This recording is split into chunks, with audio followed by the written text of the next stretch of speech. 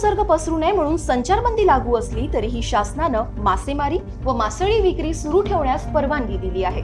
परंतु घाऊक व किरकोळ मासळी विक्रीचे बाजारच बंद असल्यानं मच्छीमारांवर उपासमारीची पाळी आली आहे। हे चित्र आहे मुंबईतल्या अलखारुक मच्छीमार उत्तन भाईंदरचं। पकडून आणलेली मासळी बाजाराअभावी तशीच पडून असल्यानं ती कुजून फेकून देण्याची पाळी आली आहे।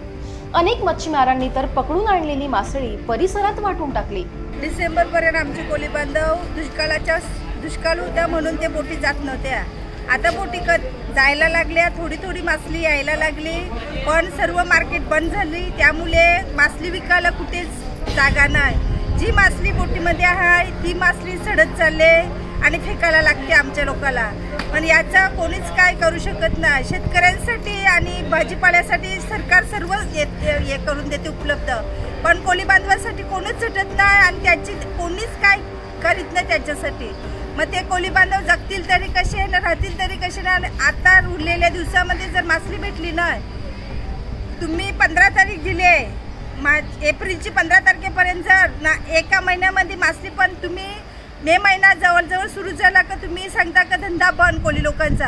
आता डिझेल पेट्रोल सगळं तुम्ही बंद केलं, बर्फ बंद केलं, तर कोळीला मासली हाणतील तरी कशी ना, जगतील तरी कशी ना। या दिवसामध्ये खाली या मे महिन्यापासून एप्रिल ते मे महिन्यामध्ये आम्हाला सर्व किराणा भरून ठेवायला लागते। आता हा किराणा जर भरला ना तर आमचे लोक खातील काय आणि जगतील कसे। मासेमारीचा हंगाम आता केवळ 2 महिन्यांचा उरला आहे। मासळी बाजारच बंद असल्यानं मासेमारी बंद ठेवण्याशिवाय पर्याय राहिलेला नाही। Bureau report, लोकमत.com।